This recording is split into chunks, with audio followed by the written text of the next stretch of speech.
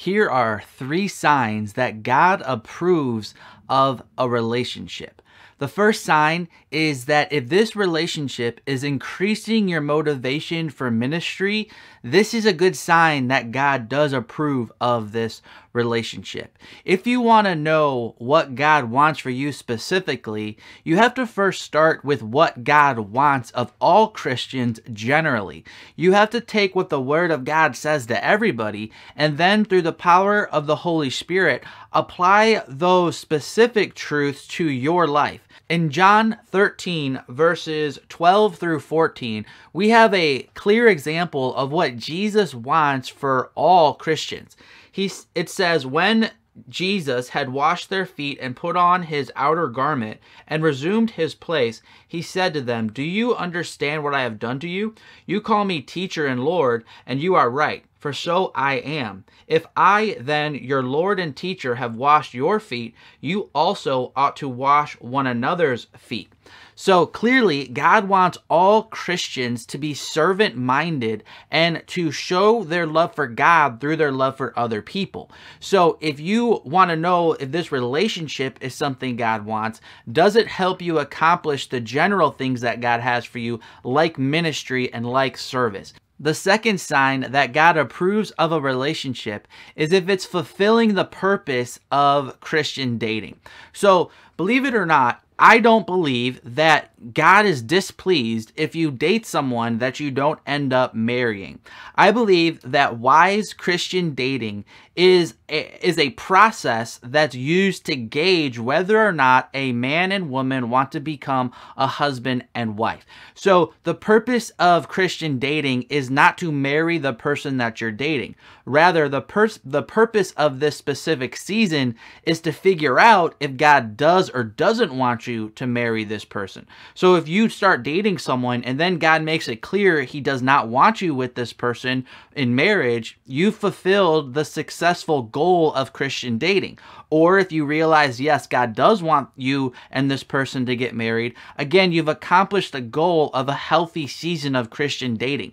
It's not wrong to date someone and feel led by God to actually date someone. You pray about it, you feel released to do so, and then maybe weeks, months, maybe even a year goes by, and then you feel like God's saying, you know what? I actually want you to break up. This isn't what I have for you. That doesn't mean you missed God's will in the beginning.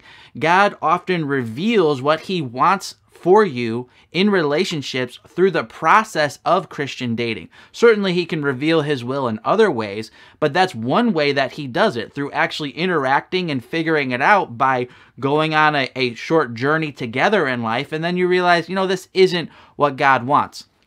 So I say all of that if you're in a season of healthy gauging, I think God approves of those relationships. The relationships I don't believe God approves of is when you know you're in a relationship God does not want. For example, if you know there's sin taking place and it's just getting worse and there's no repentance, that's not a good sign. Or if you know that God is telling you, this is not what I want for you, do not be in this relationship, and then you do it anyway, that's not what God wants. But if you're just unsure, that's the point of Christian dating. So in summary of point 2, if you know that you should get married, you should get married. If you know you should break up, you should break up. If you're not sure if you should break up or get married, you should keep dating. That's the point of Christian dating. And so if you're in a healthy season of gauging and using Christian dating properly, then I believe God approves of that relationship, even if it doesn't end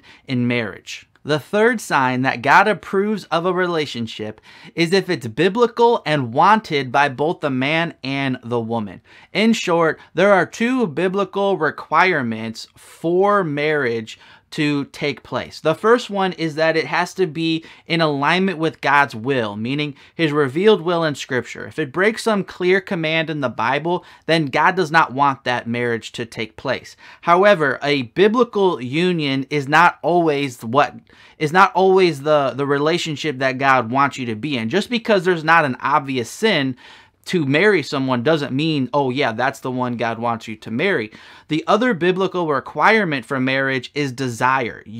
Marriage, romance, All those types of relationships are not biblical commands. They are not requirements in Scripture. They are biblical options for those who want them. So if you want a relationship and it's biblical, and you and the person you're dating are like, yeah, we really love each other, we want to be with each other, and the relationship is fulfilling the biblical requirements, then that's something that God wants for you. If it's breaking either one of those, if it's not biblical, or one or two of you don't want the relationship, then God doesn't want that for you either.